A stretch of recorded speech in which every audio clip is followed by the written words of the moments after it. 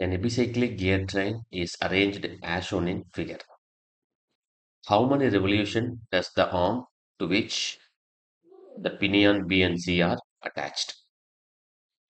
Here, the number of teeth on A and D are known. TA 40, TD 90.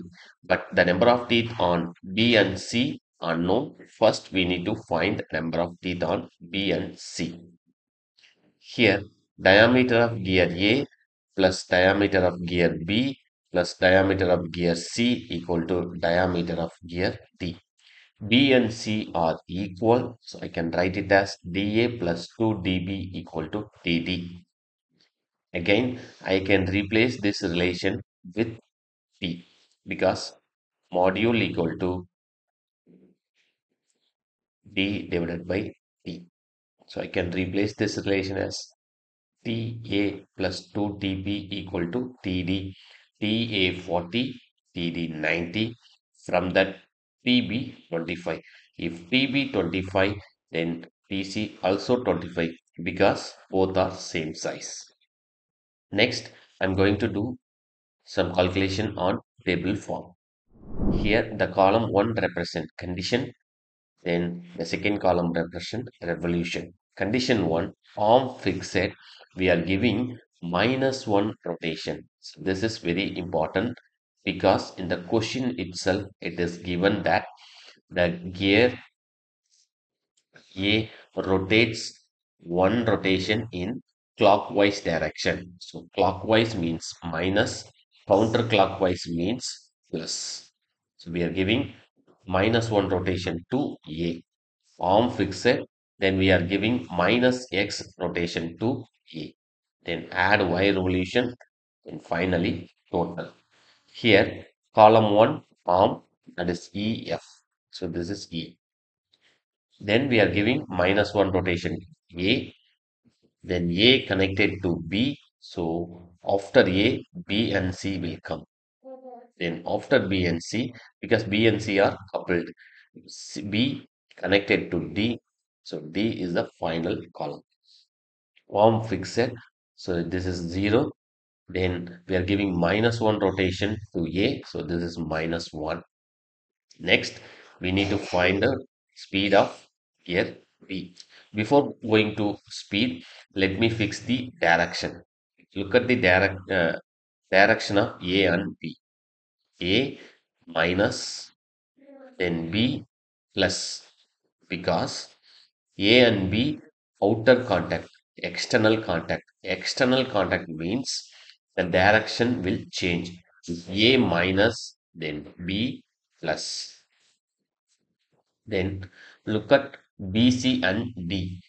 BC and D has internal contact. Internal contact means the direction same. If BC plus means, then D also plus. Internal means plus minus minus plus. External means plus, sorry, external means plus minus minus plus. Internal means plus plus minus minus. So now we need to find NB. NB contact with NA. NB contact with NA. NB divided by NA equal to TA divided by TB. Again, NA 1.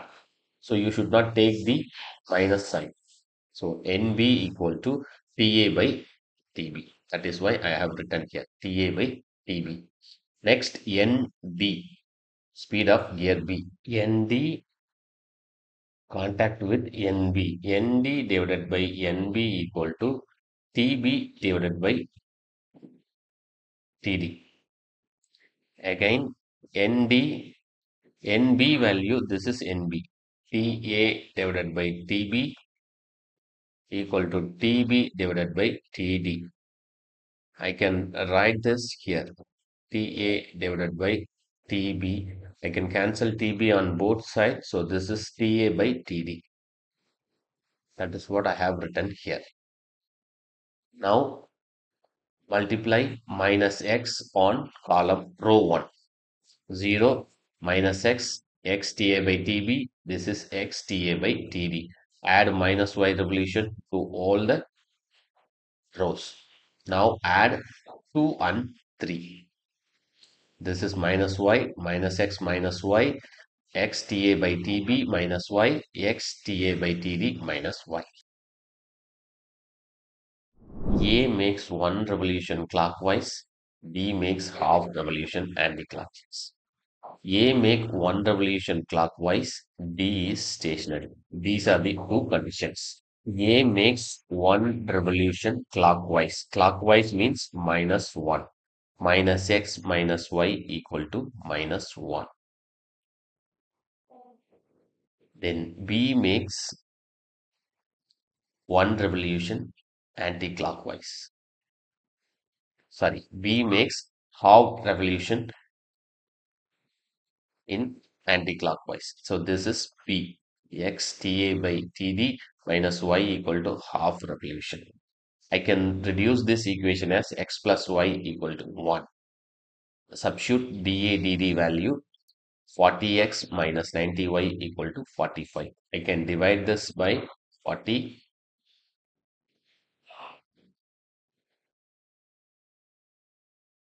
So x minus 2.25y equal to 1.125. So there are two equations.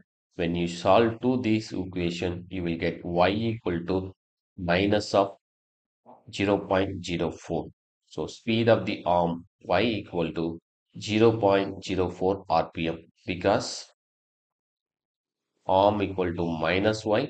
So minus y equal to 0.04 rpm. Then the second condition is A makes one revolution in anti-clockwise direction, that is minus x minus y equal to minus 1.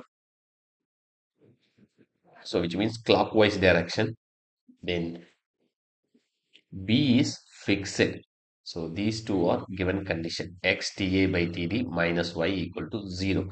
Substitute A and D value 40x minus 90y equal to 0. From that x minus 2.25 y equal to 0. When you solve these two equations, you will get y equal to 0.308. So speed of the arm minus y equal to minus of 0.308 rpm.